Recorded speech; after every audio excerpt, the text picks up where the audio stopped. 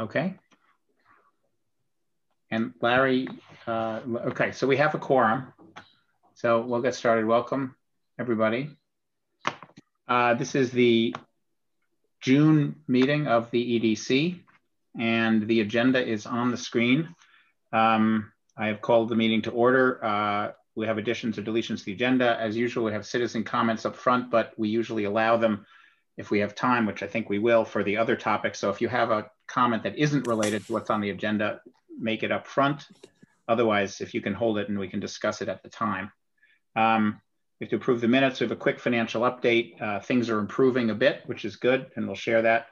A new family survey is the one item of new business, and Catherine Matthews is here to update us on that, and she'll do that. And then we'll just go through the working groups and the two projects. And we may not have updates for many of the working groups, but if we do, that would be great. And that's it. Okay, are there any additions or deletions to the agenda? No, and for those of you that are not on camera, feel free to just jump in because I can't see if you're raising your hands or not. Okay, hearing none. Are there any citizen comments that ideally are related not to the other items on the agenda? Jeff? Yeah, question, not totally EDC, but I see Beth is here. When are the flower pots going up in the village? Oh, Normally well, that's Memorial Weekend, Biden Memorial Weekend. hold on. Where am I? Well, that is a good question, and that's a Bill question, because unfortunately, when we got the brackets, they didn't come with the hardware. The hardware had to be overnighted, and so the guys came on the day the brackets were there, but the hardware wasn't. The flower pots are ready to be hung. They're ready to be picked up at the high school, but we have to get the brackets up. If I can interject here, yeah, the brackets should go up tomorrow. Okay, and then we will, if anyone that's listening or here wants to help, the pots are 32 inches around, and they just have to be hung. It's not like no screws, no vice grips, no nothing, but we will need some help putting them up. Thanks for the update, Beth. Appreciate And when it. is that, Beth? When do you need the help? Tomorrow, immediately after their... Or it might be Saturday morning, because, you know, I want to make sure the brackets are all up first. Okay, well, anyway, you should just inform people when you... I will. Thank you. All right, any other comments? Okay, approval of the minutes from May 6th. The minutes are, all the documents for tonight are posted on the EDC website. Does anyone, could we have a motion to approve the minutes, and if we have any discussion? Is there a motion to approve the minutes? Move. Joe moves. Joe has moved. Larry seconds. Any discussion? All in favor? Raise your hand. Joe and Devin, we just need to hear you so that we don't have to take a roll call. We just to make sure that it's unanimous. Otherwise. Yes, I vote yes. Okay. Thanks. Yes, for me as well. Sorry. Thank you. That's okay. And we have no. Okay. Good. So the minutes are approved. Financial update. Let me share the screen again and give you all a quick update. Whoops. Can you see that? Yep. It doesn't have the little green thing around it. Am I sharing my screen or my or the document? The document. Okay, good. Okay, so this top half of this page shows the EDC forecast that we showed at the last meeting. And what that showed is we had our, if you can see the cursor here, we had our revenues for the first quarter. It's really the fourth quarter. Remember that we call it February, but that covers the period October, November, December. So we had our first quarter revenue, 48,000, which was 44% down from 2019. We're using 2019 as the last normal year because 2020 was not a normal year. So down, remember 2020, we were at about 300,000 of revenue. 2019, sorry, 2020, we were down to 200,000, but we had a pretty normal first quarter and then it kind of fell off the map. So now we're comparing in 2021, our first quarter, which is really fourth quarter of last year calendar-wise, was down 44%. And what we showed you last month was assuming that that 44% would continue, because that was the only data we had. And that would mean we would end up with 165,000 of revenue for the year. And that's what we were, quote, forecasting as a conservative estimate. We figured that the rest of the year wouldn't be worse than the first quarter. We now have the second quarter data, which reflects our January, February, March activity. And it's down from 2019, but not as much as we thought. So it's improved from 44% down to 30% down. So you can see that instead of 31,000, it's 39,000. So if we assume that trend continues for the rest of the year, for the third and the fourth quarter, and doesn't improve, which again, I think is conservative, we'll end up with revenues of about $30,000 more, about 197 instead of 165. And to put that into context, just to finish up and put that into context at the end of the year, we showed a chart this year, last meeting, which said we would end the year with about $330,000 of unencumbered funds. Remember that we have released all of the moratorium funds. So there's no longer a category for holding back or whatever. We haven't distributed all of them, but we've released them. And so they're not ours anymore. They're just waiting to be given to the grantees. And we will now end the year, if this 197 forecast proves accurate, we'll now end the year with $360,000 of funds available. And hopefully begin next year, if we were to stick with our past schedule, to have an annual granting process in January, as we did the last time.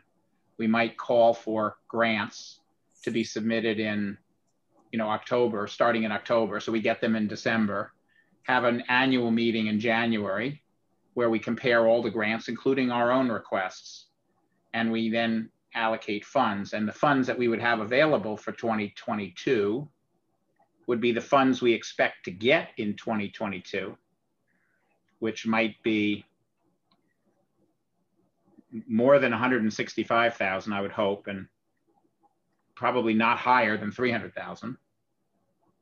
I'm sorry, more than 197,000, which is what we're now forecasting, and maybe as high or not as high as 2019. We'd have to decide. And so those would be the funds that we would have to allocate, plus $360,000 of money that we have accumulated. So that's kind of currently our financial picture. We're not going to talk about it much other than that tonight. I just wanted to keep everybody apprised. And in another 3 months, we will have another update. We'll have this number. In August, we'll have the number for April, May, and June. And we'll continue to update our forecast. Any questions?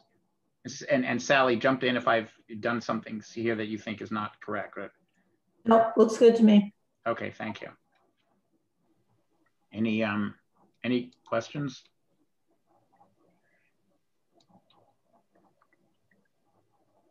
Oh, okay, sorry, there was a private comment, but I accepted that red usually means negative. Yes, I agreed. Red is red here is figures in red or forecast, but next time I'll change that to some other color. Any other comments? Okay. Next is the new family survey, and Catherine is going to take us through it. Actually, it's Stuart Matthews who's going to take you through it. I'm visiting my mother, and so the camera is registered to her. So I'm working with John on a couple different committees, and this survey was really intended to inform our work on, I would say, both of those efforts. One of them is the rejuvenation or investment in downtown, and the other is attracting new businesses. The idea was that we believed that we had, through a number of surveys done over the years, had a pretty good sense of what former, or I would say, historical residents of Woodstock believed and thought.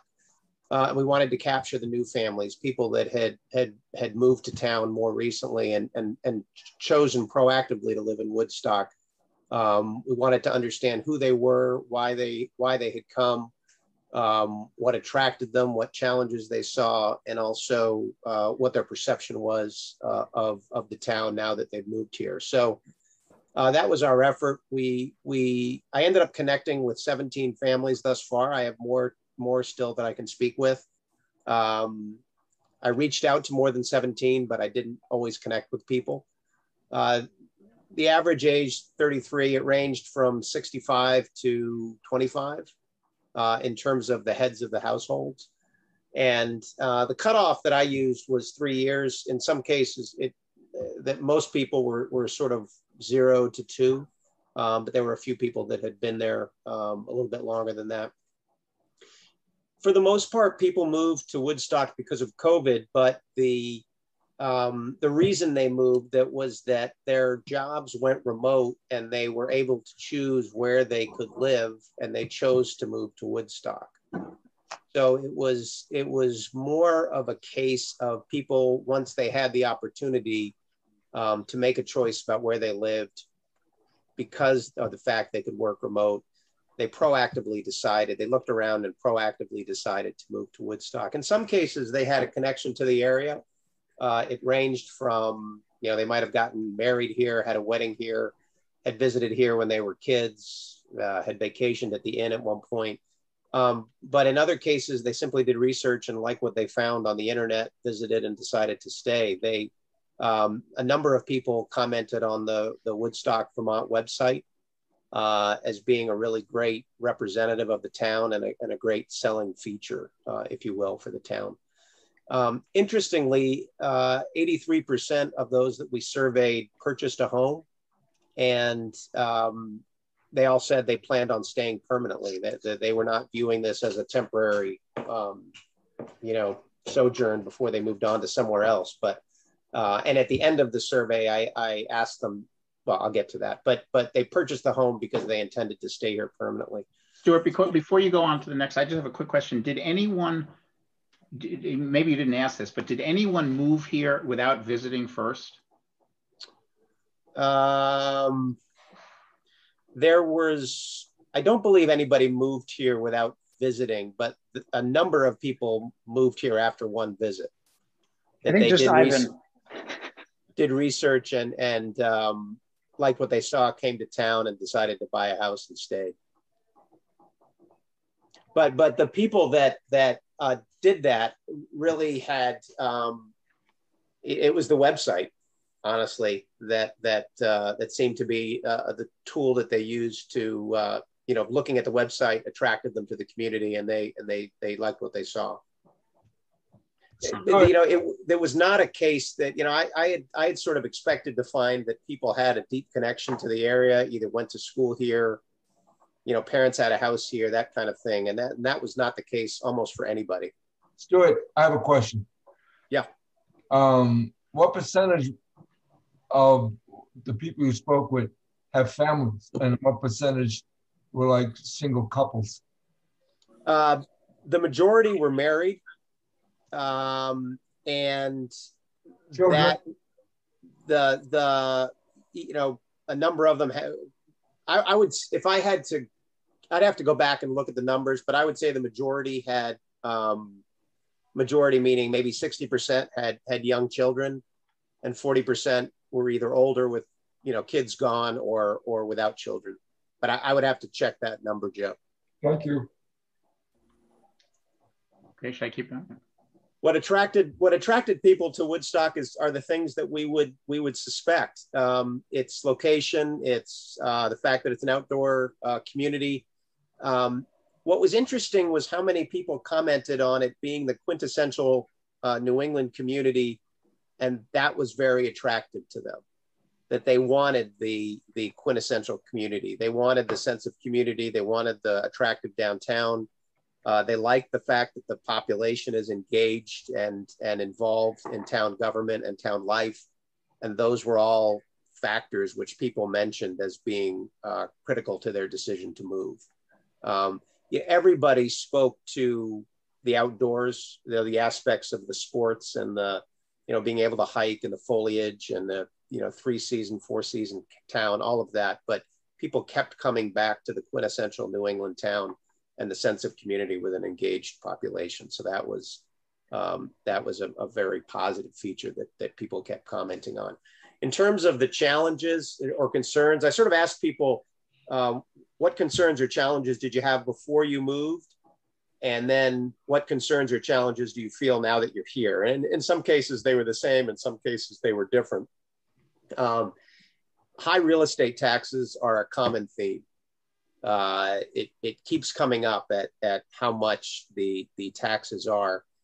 You know, affordability and availability of housing really did not come up that much, which I thought was interesting, but it could be because it's sort of a self-selection process. In other words, if you couldn't find a home or you couldn't afford to be here, I didn't get to talk to you.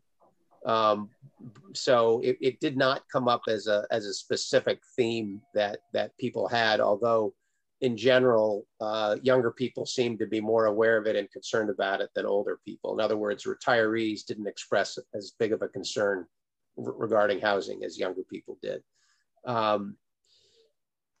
I would say that the desire for a year-round community was a concern as well as an attractive feature. In other words, people came because they liked the fact that it is a year-round community and one that is engaged.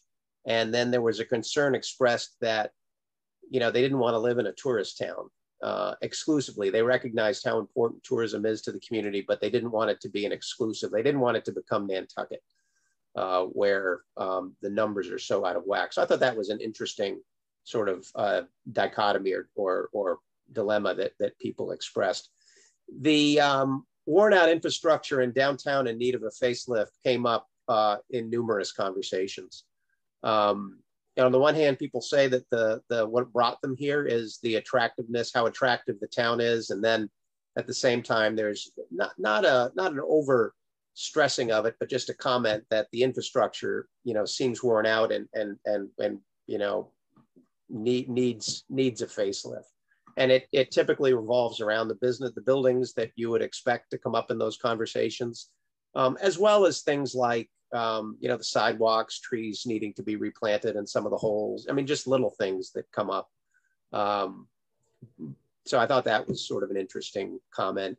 And then just this theme that there's relatively few places for young people to gather and socialize in. And, you know, that again was more often expressed by younger people than obviously it was by older. I asked about suggestions that they have. In other words, once we got through the concerns, you know, what are some things they'd like to see? What would they think would make Woodstock, you know, more fun, more interesting, whatever, however, you know, it was phrased. A common theme was just a more vibrant downtown, that it gets quiet really early, and the sense is that, you know, additional restaurants that would provide some variety and be attractive would sort of serve as a catalyst to bring more people downtown. There's a typo there. I didn't mean that good variety will lead to attractive people. I meant that good variety will attract people into the downtown. The farmers market, a number of people commented on the desire to have a stronger farmers market downtown on Saturday. They felt that if that were the case, it would just bring more people into the downtown and become, you know, perhaps where you would go for your shopping on Saturday. And they thought that would be attractive. The interesting stores, I think, are along the lines of interesting restaurants. People felt that not chain stores, but interesting stores which are sort of quintessential Vermont would be interesting and attractive. The idea of this, I say, expanded weekend festivals, fairs, concert series, and activities came up from a number of different people in a number of different ways. And the idea was just the feeling that the town has so much to offer, and could we find a way to expand on that through a Woodstock music festival, a series of summer Woodstock music festivals, as an example, or theater or something like that, where there would be a regular cadence of things that would bring people into downtown. And I think on this subject, you know, recognizing that these are relatively new residents in town and they've been here during the COVID period, they really haven't you know, when I asked, had you been to this event or that event, Taste of Woodstock, et cetera, they hadn't, because they hadn't been here that long and they hadn't seen it. But that theme was one that came up, and it came up often in concert as they were sort of commenting on the East End Park and what an attractive facility that was and how could we use it more often or make better use of it. Signage here.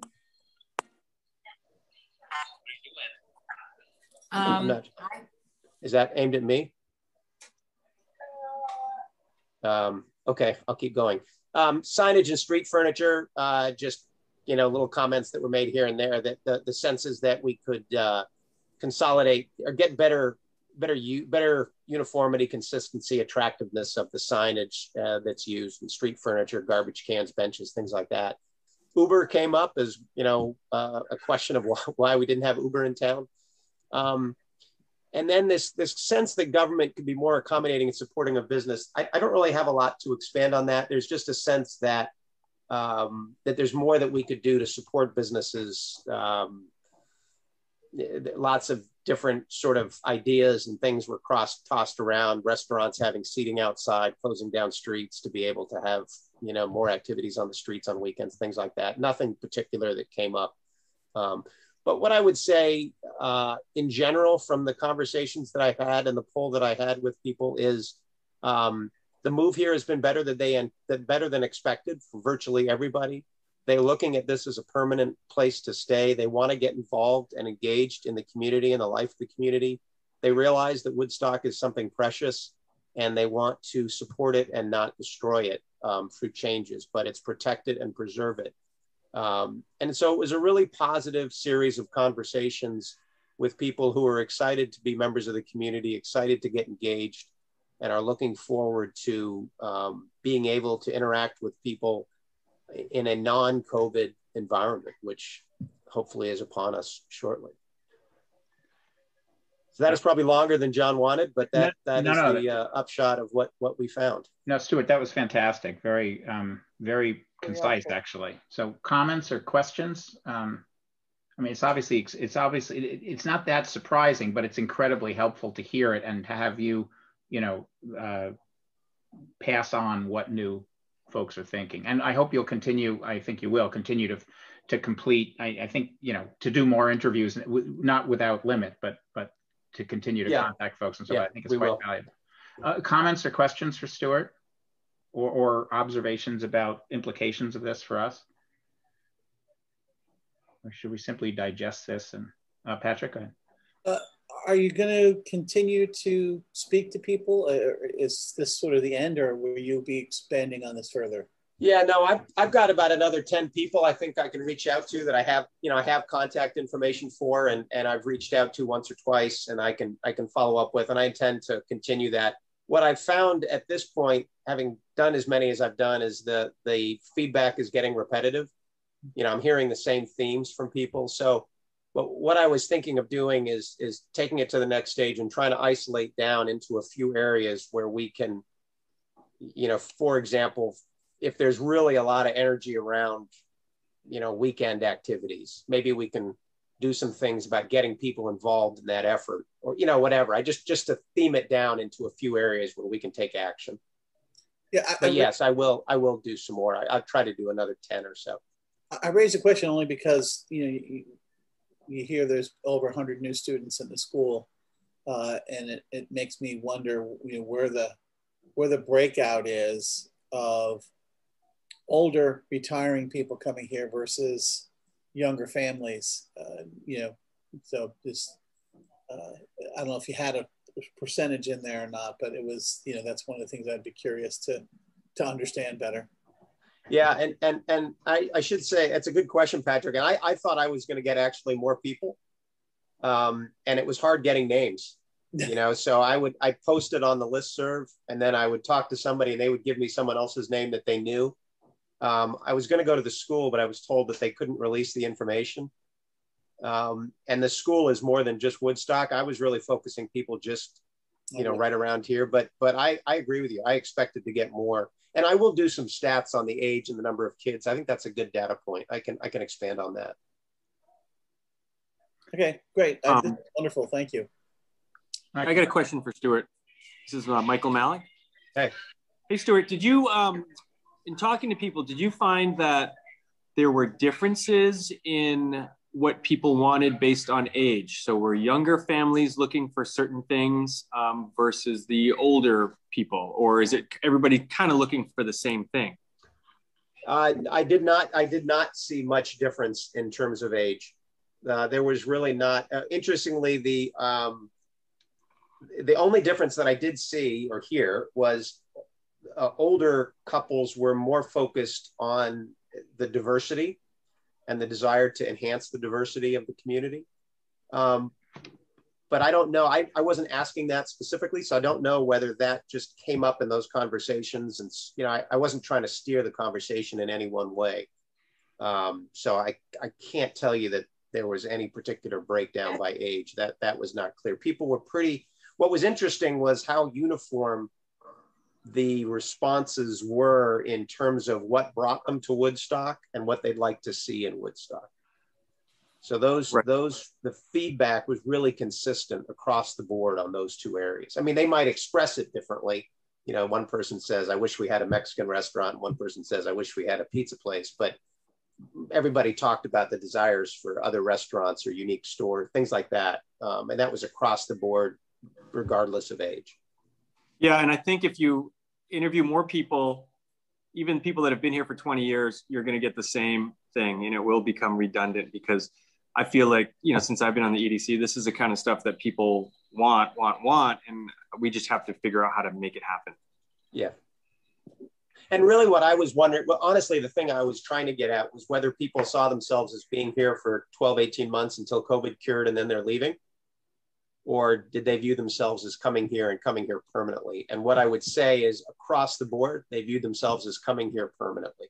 They don't view this as a short-term stop where they're going to leave and head back to wherever they came from. That was not the sense or the feedback that I was given. They've only been here for one winter, that's why. Sally? Actually, it's funny because some people talked about how that was a concern, and now that they're here, they love it. So I thought that was positive. I was just going to comment that when we did our visioning project a couple of years ago, very similar comments from people that have been here for quite a while. As Michael was saying, I think that they're the same. I mean, the same concerns, even if you've been here quite a while. So it's very consistent, and it's interesting to hear that it's they figured it out right away. So, Joe and then Patrick. I really think it's all great information and valuable and can be used very constructively. I was interested in what Stuart said about them wanting things and not knowing that those things actually do exist. They just haven't been here long enough to learn that they do. And it would be probably productive to do something with the chamber and coordinate something with the chamber just to let people keep a more up-to-date, what's the word I'm looking for? An up-to-date event kind of calendar or schedule, letting people know, what is going on, and keeping them abreast of the activities that do exist in town. Yeah. Patrick? It seemed to me too that a lot of the comments aligned with the student report, particularly in looking for venues for late night activity and so forth, which I definitely think is something that Woodstock needs to look at. The streets do roll up at about 7 o'clock. If not sooner. Larry? I was going to say that's on Friday night. Larry? Stuart, I go to bed at 8:30. I go to bed by 9, so that's fine with me.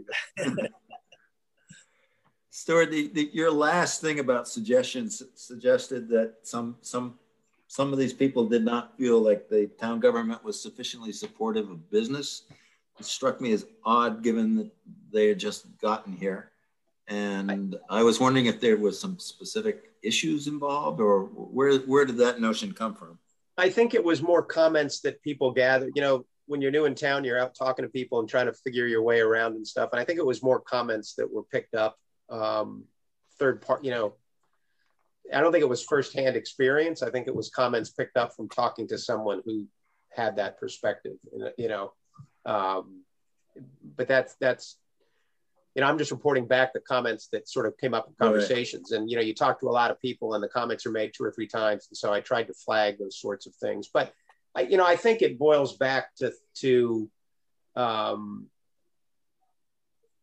I don't know how to express it really, but, you know, a question of is the town leadership, government, whatever the right term, is it forward leaning or is it protecting status quo? Is it looking to be something different? Is it looking to maintain what exists? And so I think there's that probably a natural tension that exists in that sort of position, Larry. But I don't have any, honestly, I don't have anything more than that. I'm sort of reporting back what, you know, what the sense was that I got from the conversation. Because I guess my feeling is that there seems to be something of a perception of that around, and yet when you really dig into it, you know, I don't think the government's unsupportive for sure. And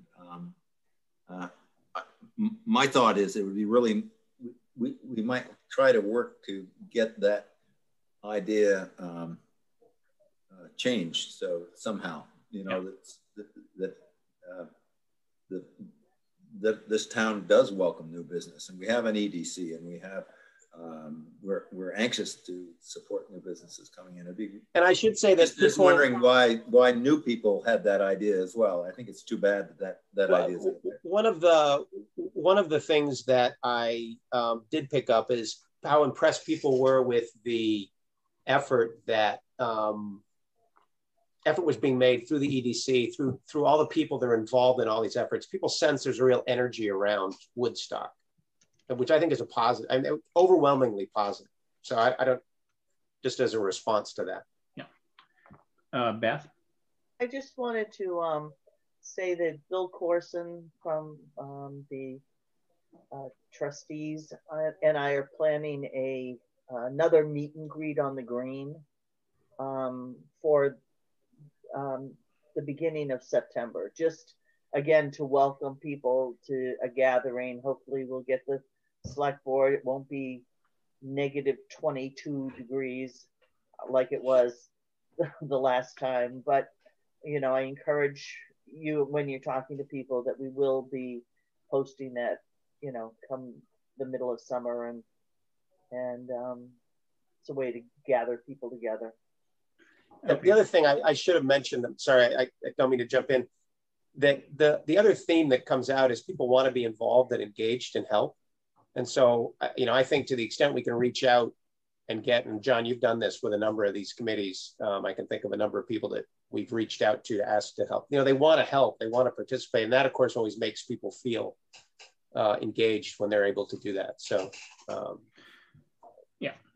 All right, well, this will continue. To Patrick's question, you will continue. It's great that you're doing this, Stu. Stu, a terrific job. I mean, you know, it's a lot of work to just call up these folks. And in fact, that this isn't a survey as much as it is a series of interviews, I think is really important. So just a couple of quick observations about this, if I can just jump in. Some things that maybe haven't heard before, and that this sort of reinforces. One is it's good to hear some positive feedback, actual practical feedback on the website, on the role of the website.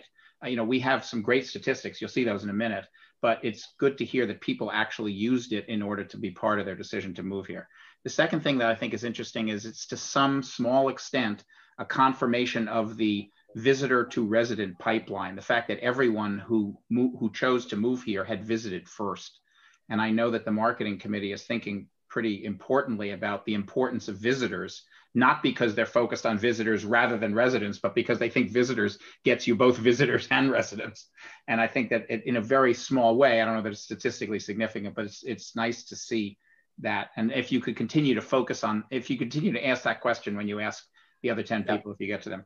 And the last thing is just from a marketing committee point of view, the importance of the quintessential New England town, and maybe that, I mean, that we all know that that's what it is, but maybe that's something that needs to be one of the handful of things we emphasize in the marketing, at least. And John, that came up time and time again. Almost everybody commented on that as being a, you know, I asked for the top 3 factors that caused them to come, and almost everybody included that in their comment, which as part of the downtown investment committee, and you know, it's useful to have that data. Right. So anyway, just something to think about. Okay, let's move on. The next item is, I'll just flash the agenda quickly so we can just see it. So the next items are basically working group updates. I don't know that all the working groups need to have an update here. It may, the marketing group, I've asked Patrick to quickly summarize the statistics for each month. I think we should worth going through those. And then Patrick will update us on the other processes. So Patrick, if you can just go ahead. Okay, well, the website is doing its job, and pretty much all of the metrics are up. Our new coordinator, Jen Schmitsky, is doing a great job. Someone made a comment to me the other day that, you know, she's just jumped right in the spot, and you're not seeing any difference. You know, it's not like this all of a sudden is a different technique, a different look, a different feel. She's just picked it right up and run with it. So she's doing a great job, and a lot of these statistics, you know, coming out of the work that she's doing. In terms of the marketing group, we're meeting every other week, and right now the RFP is out. We got a number of questions from interested agencies, and so we've created a addendum that was sent out to anybody who inquired, answering several questions that came up. So that's still in the works, and I don't have the timing right in front of me of exactly when we're having everything, but that's well on its way. We are looking at some additions and changes to the website to just make it a little bit more accessible. Things like bringing the blog into the navigation so that people can find that quicker, and some other cosmetic things that will just make it work a little more from a marketing standpoint. We are also looking at some social media things, using Facebook Pixel, and creating lookalike audiences from the email lists that we have between the EDC and the chamber. So we're working on that as we move forward, and we'll probably have some of that will probably come up in the proposals from the agencies as well. Let's see what else I got on my list here. And right now, that's pretty much where we are. We spent a lot of time on talking about the website and what might improve and what else we can do while we wait for the responses to the RFP. Patrick, a quick question of scheduling wise. I believe the due date of the RFP is June 15th. Is that correct? Yes. And at the last meeting, the feeling of the EDC was to extend it or to possibly extend it. And I think you've decided to do that. So we've given people now a month to respond, which is, you know, enough time. Yes. Are we still, this has some relevance for an item later on in the agenda. Are we still thinking that we would like to hold that once the marketing group has evaluated the RFPs and come to a recommendation, that we'd like to hold a special meeting of the EDC prior to next month's meeting so that we can get it approved, hopefully by the select board faster? Ideally, that's what we want to do. We just got to see how the proposals come in and the timing on that, but most likely we'll need to have a meeting. Okay, then I'm just going to suggest it again. I'm jumping ahead a bit because there's another suggestion for a special meeting between now and next month, and it would make sense to coordinate these two rather than to have two different special meetings. So just keep that in mind, folks, when we come to the rest. And we won't decide that tonight. It sounds like, Patrick, you guys are going to we need to know what your schedule and sequence is before we can do that. Yeah, and we're waiting for the responses from people to come in and see. Okay. Jeff, did you have a comment? Go ahead. Yeah, I'm just wondering, John, can you remind me if the EDC has actually approved the budget that we have presented? Because I don't understand why that wouldn't be on the agenda for tonight. We have not approved the budget. What we agreed at the last meeting was we put forward the budget, the proposed budget. We shared it, in other words, and we said that the process was going to be that, I mean, there wasn't, there was no informal objection to it, but there was no formal approval of it either. We didn't try to. And that we would vote on the budget when we had the recommended RFP. So that basically the marketing group would come forward and say, we're not surprising you. We've told you the amount. It was 110,000. You know, we are now coming for formal approval to retain this firm for these reasons with this budget. And so I think the idea was that we'd feel more comfortable knowing specifically what we were going to get, because the RFP, as Patrick explained the last time, at least as I understand it, the RFP isn't saying we want you to do these precise things. It's saying we want you to tell us what are the things that you think we should do. So I think we felt that I don't think that, personally, I would say I don't see a major problem, but you know, I don't anticipate a major problem, but I think that we'd all feel more comfortable, or at least I would feel more comfortable, and I think the EDC did, voting for something that where they knew. That was the rationale, I think. Okay, you know, one of my thoughts on that though is, I mean, we're asking these different agencies to put in time to create videos, to have these responses, and we're telling them what the estimated budget is. And then if we find an agency that we do want to hire, do we then pull the rug out and say, oh no, we haven't approved that amount? I think to me, it's a little, I don't quite understand that approach versus approving a budget provided that we find an agency that is approved. Yeah, well, I think given the magnitude of the size of it, I think, you know, it's a fair point, but I think I mean, if other people would like to vote on that tonight, we could. I mean, I would be a bit uncomfortable. I don't see, I'm not worried about the firms. You know, I've spent a long time as a consultant. You write proposals and sometimes you know, budgets disappear. I don't have any qualms about that. It's not unethical and so forth. So I don't see why we wouldn't. Anyway, that's just my opinion. Ray, you had a comment, but then other responses to Jeff. Ray had raised his hand first. So one second. So Ray, is it on this topic, or do you want to? I just had a question on the website. Okay, well, hold it for 1 second. Let's just resolve this issue. I think Patrick wanted to say something, then we'll come back to you. Patrick? It's not unusual, as you said, John, to not have it buttoned down. I mean, I've been in many pitches, and you know, sometimes they go away and sometimes they're there. And I think we had written in the RFP, you know, based on an approved budget. So, you know, I think I'm comfortable waiting to see what comes in, but I do think we really put a lot of thought behind the numbers that we said based on what we need. And so, you know, I think, you know, the RFPs are just, to me, just going to solidify, you know, what we thought we needed. Okay. Yeah. I mean, until the select board approves it, it's not approved regardless of what the EDC says. Exactly. That's why I thought if the EDC went ahead, fine. But I hear your point of view as well. Okay. Ray?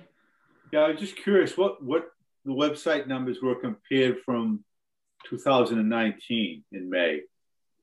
I mean, going from COVID to this year is a lot different than if it was a regular year. Ray, I'd have to pull that together, but we could, you know, I could send that to you. We have the numbers. It's just a matter of doing a 1921 or 2021 comparison. I'll put that together. That'll be a good thing to look at. I was just curious. That's all. Thank you. Okay. All right, Patrick, anything else on marketing?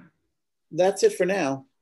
Okay. Just quickly, I'm going to just give a very quick update on housing. The housing group has met. We've taken the recommendations of the prior housing group, which was to focus on accessory dwelling units and a few other kind of low-hanging fruit. We've taken the time to try to set a broader set of aspirations for the housing project, and then and those recommendations from the prior group all fit into that broader kind of vision for it. But we haven't fully agreed on what that is. We're kind of narrowing in on it. So I think at the next meeting, we'll be able to say that. There's also been, some of the members of that group have been working on the economics of housing development. And I think some very interesting ideas are coming up to try to put some numbers around from an investor perspective. What, is it attractive to develop housing, financially develop housing in Woodstock? And I think we'll have some insights into what it costs to develop, what an investor might look at, and whether or not funding from philanthropy or the government is needed in order to incent housing, and if so, how much, and so forth. So that's to come, but I think we're discussing all those things, and it's a lot of, there's a lot of work to do. Our objective is by the end of this calendar year to have a proposal for housing that would start next year. So, are there any other working groups that have any updates that you'd like to make? There's no need to, but you're absolutely welcome to. This is the time. Patrick, go ahead. There's a question in the chat about the van pool. Oh, yeah. Just as we could get an update on that. Yeah, sorry. There was a pause in that effort due to some personal issues. Just to sort of leave it at that. Hoping that those are resolved and we can kind of get back on track with it. But I don't have any more of an update yet. There's not been a decision. We haven't made a lot of progress, but there hasn't been a decision to stop it. So I'll try to coordinate and see whether we can push that forward. I'm sorry, I don't have more to report on that. But sorry, that was Isabel's question in the chat. I thank you for highlighting that. Are there any other working group updates before we get to project updates? Yeah. Oh, sorry, Larry. Yeah, well, just the policy group, we sent out the survey. To 30 different businesses, only 6 have replied. We don't know whether to interpret that as, how to interpret that, but we're going to resend it out with a more vigorous request to trying to get more participation. So and we're going to be meeting also to find out what beyond the response to policies and regulations that we're getting from the businesses do we want to look into. For instance,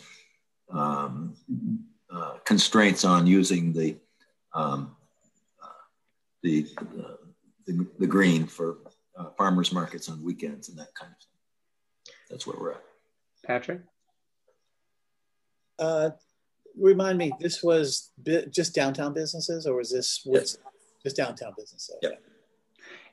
I think this guy, I had seen some of the correspondence, Larry, between you and Jeff and trying to figure out what does it mean that only 6 replied.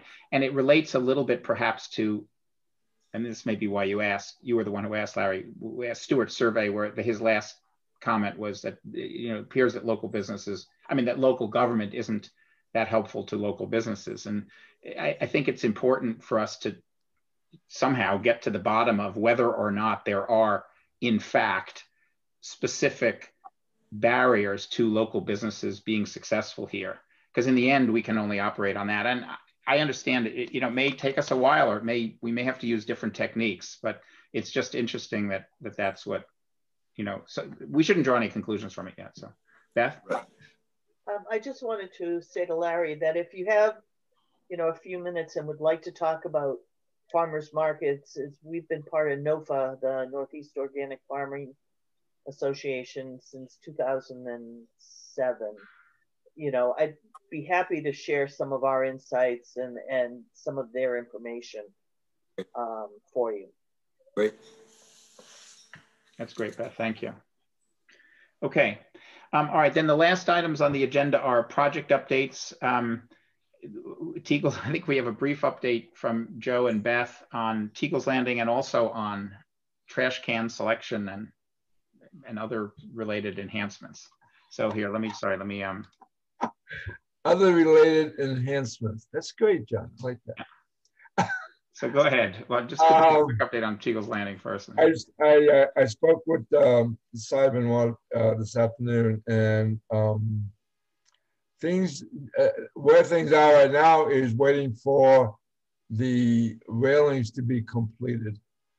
It'll probably take another couple of weeks. Nothing really can be done until that's done.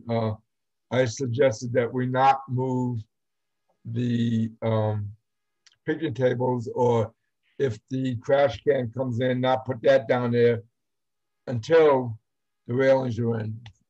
Point one, it would be easier to move that stuff down there without railings. And secondly, if we put it down there now, there might be an invitation to people who want to start using the landing now. And without the railings, it'd probably be not only unadvisable, it wouldn't be safe. So essentially, we're waiting for the railings. That's the bottom line. And we think that there'll be a couple of weeks, hopefully. Any other questions on that? Yes, Pat. Is there a way maybe to do a temporary railing? Something. Well, we talked about that, you know, but then you have to construct all these wooden railings all the way around, and by the time you get all that done, the real ones are going to be pretty close to being completed. So, you know, one of the big concerns is the first landing to the left, and then there's a retaining wall that drops right onto a stone pathway to the brook and other stones down there. And you'd really have to construct something that would prevent somebody who might want to lean over and look at the brook and it not break and them falling in the brook. I mean, I honestly believe, you know, we've done all the right things so far. I think, and that place hasn't been very attractive for a long time. I think prudence here is just to wait for the railings to come in, get them installed. The people who are making them will do the installation, so it's done right, and then it'll be there to enjoy and not have to worry about anything. That's my sense anyway. Larry? Yes, Larry. Hey, Joe, are you thinking of a dedication ceremony at the appropriate time? Yeah, that's been discussed, but you know, I'm kind of leaving that up to Beth and John. They can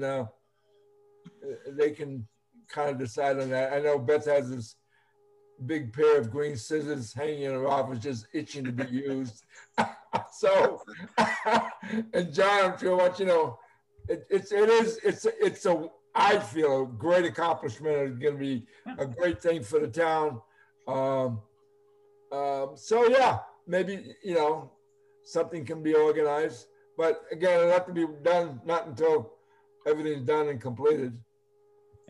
But yeah, probably will be. Beth and then Larry. Oh, sorry. I just wanted to say, speaking of the big green scissors, tomorrow morning at 9 o'clock, we're going to do the official ribbon cutting for the village butcher, which looks just amazing. It is. Join us if you have time. Jeff? Yeah, Joe, has anyone looked into yet the acquisition of a backless bench to go on? Yeah, we have plans for that, and as part of the project is putting together a granite bench to fit on that slab, and that will be backless. Great, thanks. Yep. Okay. Any other Teagle's Landing questions, comments on it? Okay. And then the trash can selection, Joe, I don't know if you saw these. I have the pictures.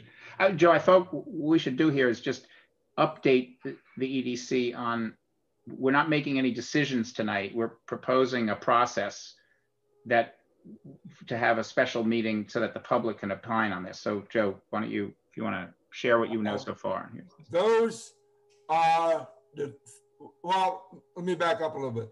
We'd like to hold a public meeting a week from today and allow the public to comment on a selection of the trash cans that we can put throughout the town. Now, what we have now, those all look great.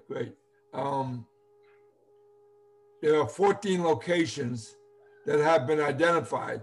I think the money that has been released would purchase 8. Is that correct, Beth? Beth, you're muted.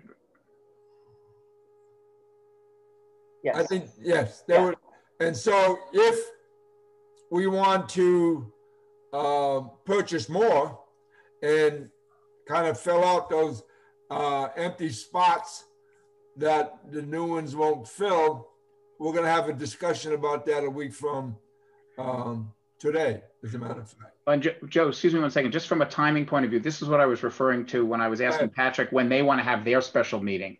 So let's, in the next 24 hours, Joe and Beth and Patrick, can we coordinate and try to figure out what the schedules are? Because basically both the marketing and the trash can discussion, we're trying to accelerate, because the sooner the better we can get this going in anticipation of people starting to travel and Vermont opening back up and all of that.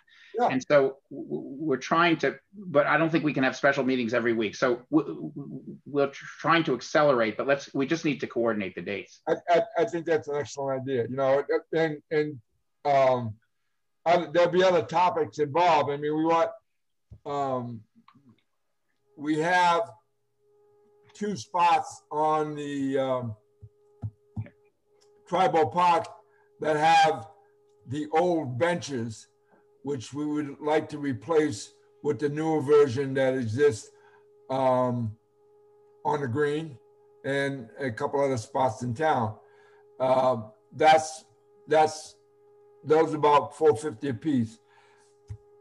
What we talked about is that to dress up Central Street in the commercial district, there are 2 spots on Central Street that previously they're black squares in the sidewalk that had trees in them.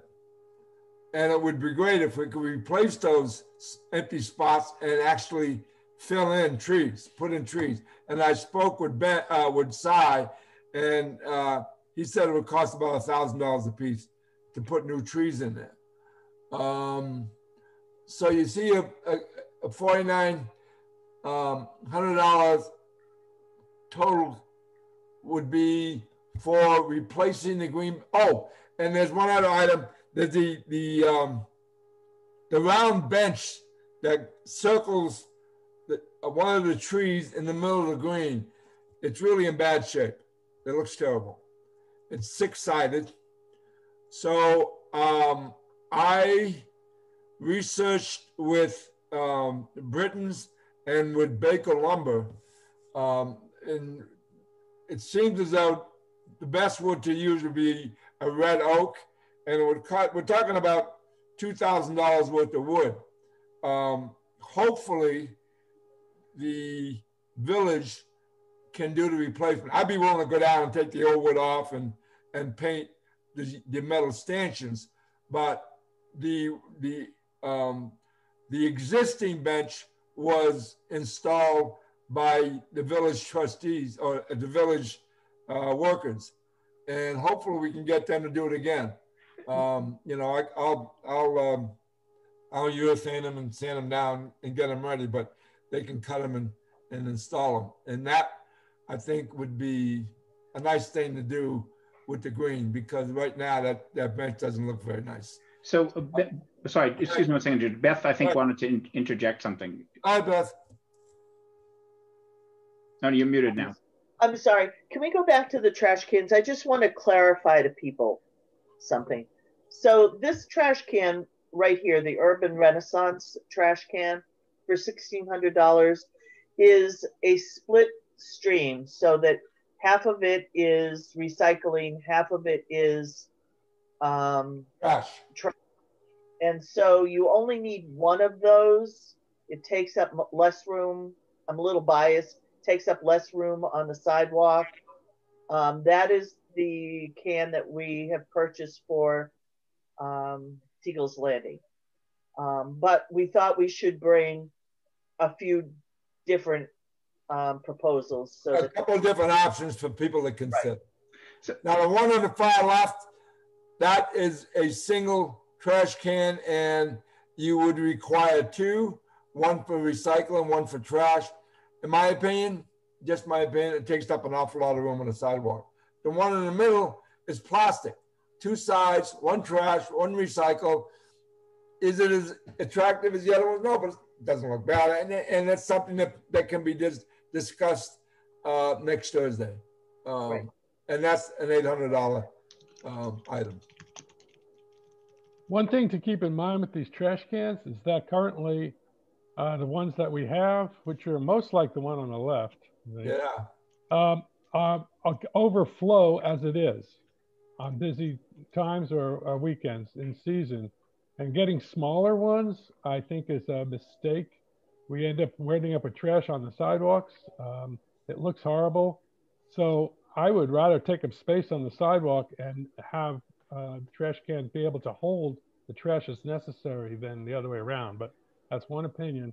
Well, that's a valid issue, Jeff. But I think one of the ways to mitigate that issue is speaking with Casella and maybe having a more frequent pickup during the season. I mean, we discussed that last time when we initially were trying to make a call on which trash can to use. And we had the reps from Casella with us. And I think Larry was the one who organized that. And they did mention that if needed, they would come more frequently. Let me just interrupt for 1 second because this is a little bit confusing as to the process here that we're proposing. We were not able to have we just released the funds at the last meeting. The community has already agreed that the EDC has already agreed based on community input that we're going to spend $16,000 on trash cans. We want to have a public meeting to pick the trash cans because, and if people have points of view, like Jeff, you just had, we'll ask you to come to the meeting and propose that point of view. It's very valid, but we don't want to pick them tonight. We want to have that public input so we can basically, use the wisdom from the public. What's also being proposed here, which this is something that we should decide tonight, is what the agenda for that special meeting should be. It's clearly going to include the first items on here, to select the design. And also, if we don't decide to expand the funding, which we haven't decided yet, hasn't been a request yet, there's going to be, then which of the 13 locations are the most important? Because we can only, it's not that big a deal, but we'll pick presumably the ones I would think in the center of the town mostly. So that clearly we have to do. And once we do that, the money is already funded. As soon as we have that special meeting, the select board actually doesn't need to approve it. As soon as we have that public meeting, we can go, because they've already approved it. We can just go ahead and purchase the selected cans and place them in the selected locations. Joe has proposed, and ran it by me, and I'm comfortable with this personally. Well, that doesn't really matter, but he checked at least with me. And he's proposing that we kind of finish off some of the small things that in most cases, the public we've already gotten input from the public that we want to have cleaner benches and we didn't quite finish the project. And so he's proposing that in addition at this special meeting, we put forward a proposal for $4,900 to do a couple of these other things that would sort of clean up. Again, with the idea, like the marketing budget, that we have a one-time opportunity that, look, this summer, people are going to come, they're going to visit. We already see the relationship between visitors and residents. It's, should we vote just a small amount of additional funds so that we can quickly finish up some of these other projects and so forth. So I guess the question for EDC members is, are you comfortable with that as a agenda item for this special meeting that will take place either in a week or it'll take place between now and our next meeting? Either in a week or 10 days or sometime in mid-June. Does anyone have any points of view about whether we should or should not be doing that? I'm not clear on what the total number we're talking about is. Is it 4,900, not including the trash cans? It's 4,900 if we decide to ask for more trash cans, depending on which trash cans we ask for. It could be more than that. Okay, that's the 16,000. The 16,000 has already been approved. Okay. And so we're going to buy $16,000 worth of trash cans. We're going to decide at this meeting which trash cans to buy. Okay. But right. Joe has proposed, it's not unreasonable to say, listen, we've got, and this is consistent with some points you've made in the past, Jeff, and points I think which the EDC agreed generally on last time, which is let's get the marketing budget out there as soon as we can because we're trying to catch a wave. I think Joe, in the same spirit, is saying, there's a little bit of cleanup that we do. We know people want to clean up the benches. We did that already, but we haven't done all of them. Let's just finish it. He points, we know we might want to get more trash cans because we cut the budget in half a year ago. Do we want to do? So it's really a question from a process point of view. Are EDC members comfortable having this public meeting, seeking input, and then deciding or not to propose a small amount of extra spending to the select board, in addition to deciding on the trash cans, which we will do anyway. So, does anyone any EDC members have a point of view about this? And then afterwards, if anyone else has a point of view.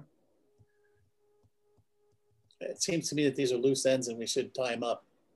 Okay. Anyone else?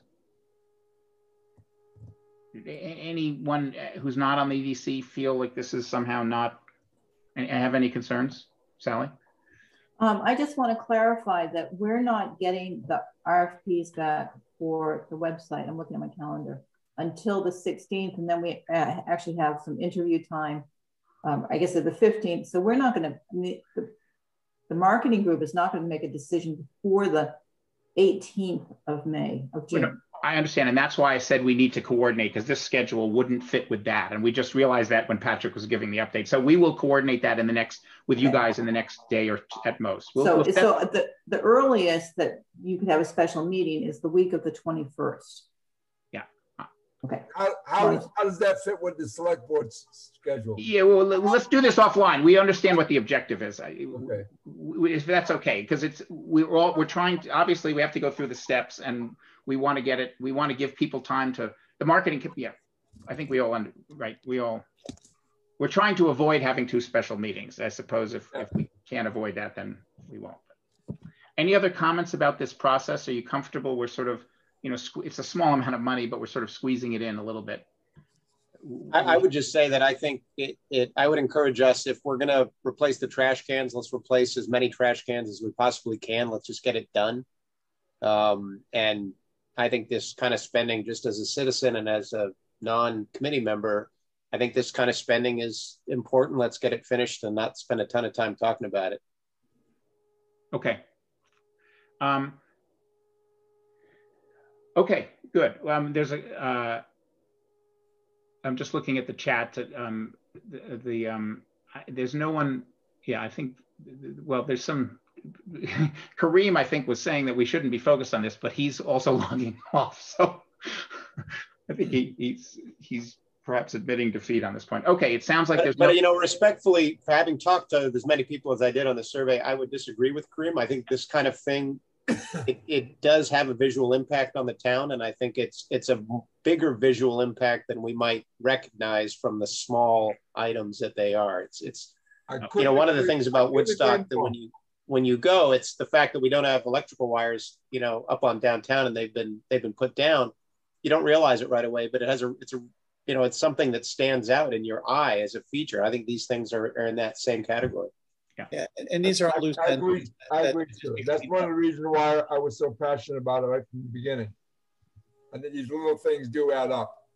And if the first impression works, then maybe, we get somebody else to move here.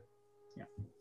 Okay, so no objections. So the only opening, so the agenda will be this full agenda as we're talking about here. We'll have a special meeting, and we'll do our best to try to coordinate that so we can both move quickly and only have one meeting. And so Patrick, Sally, there's a number of you. We'll coordinate that tomorrow. So, okay. And Joe and Beth, again, thanks for your work on these projects. I think that's basically it. I'm seeing, I don't think in the chat that we dealt with the transportation question. Are there any other comments? John, Beth? does Ray have his hand raised? I can't tell. Okay. If Ray, if you're still there, and we're looking very closely at your pens, and one what I'm assuming is a grandchild who might be a hockey player or sitting next to Santa Claus. Oh, there you go. I don't know. I don't know how that happened. Yeah, I just got a question. You're going to have your next meeting live? Are you thinking of going live? That's a good question. Let's just go around and see EDC members. Well, first EDC members and then others. My own view is I'm personally happy to go live, but I would like to have the ability to also have remote participants, and we can technically do that. It's a little bit of work. Is there any other comment? John, I like that idea.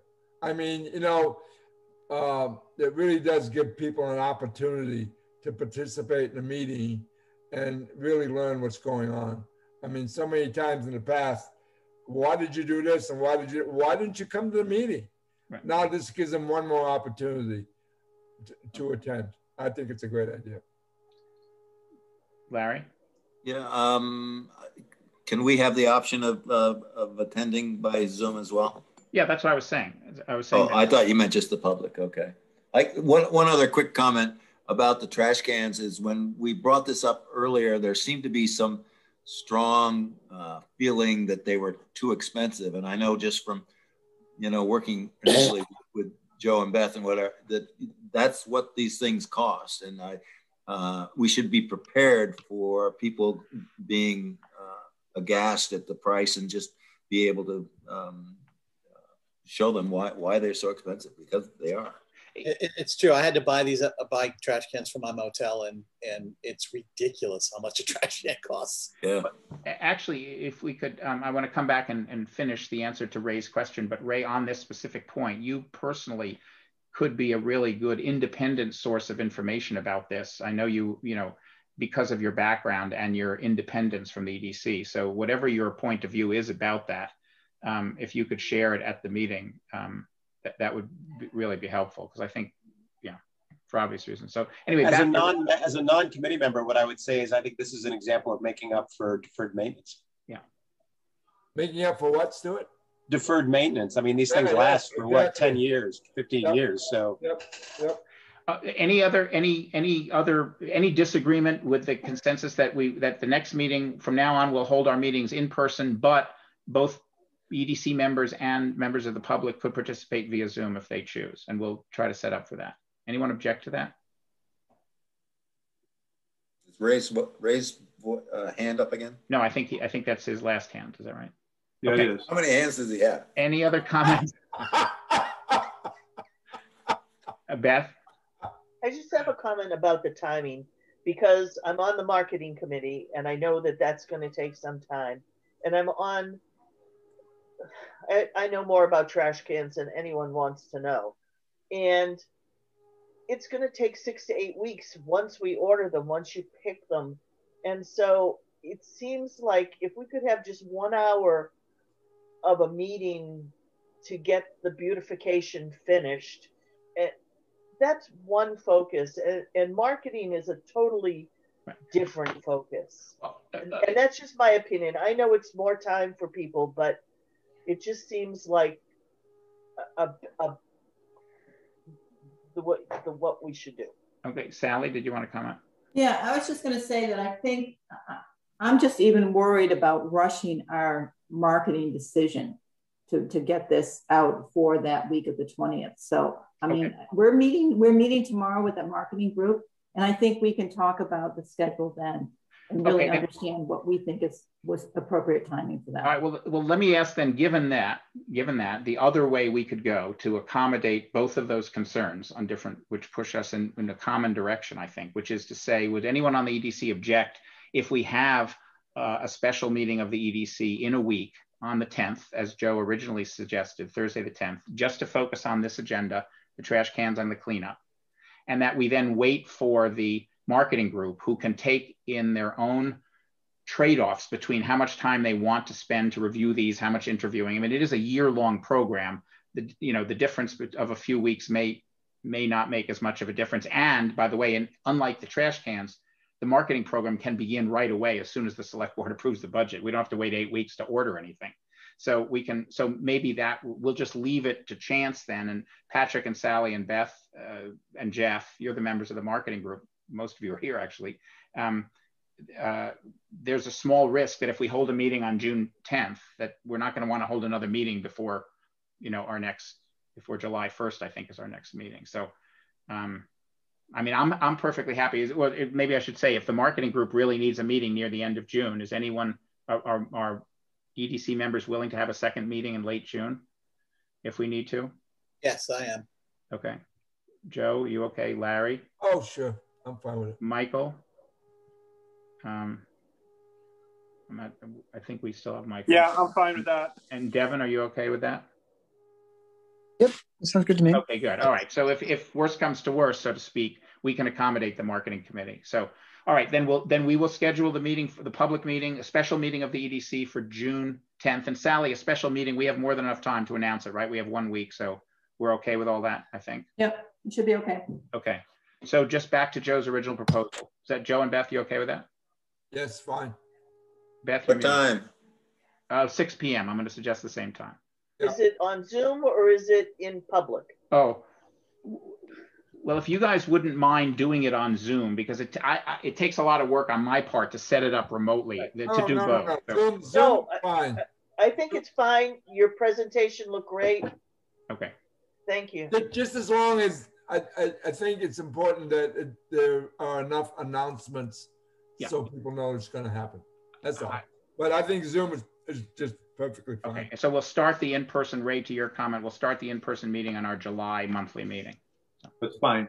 Jeff, last comment. Just a quick suggestion that if there are proposed images for these trash cans, rather than people tuning in on the Thursday and looking for the very first moment at them, that be included on the listserv or wherever this is going, so that people can at least have some thought process behind it. Yeah. I think it's a great idea. That way the comments, they're not going to be making spur of the moment comments then. They'll have a chance to actually look at them and think. Yeah. Okay. Sounds like we have a good plan. All right. Anything else? Can we adjourn? Adjourn. Well, we need a motion to adjourn by Joe. Is there a second? Patrick, all in favor? Aye. Aye. Any opposed? All right. We are adjourned at 7:19. Thanks, everybody. Thank you. Take care.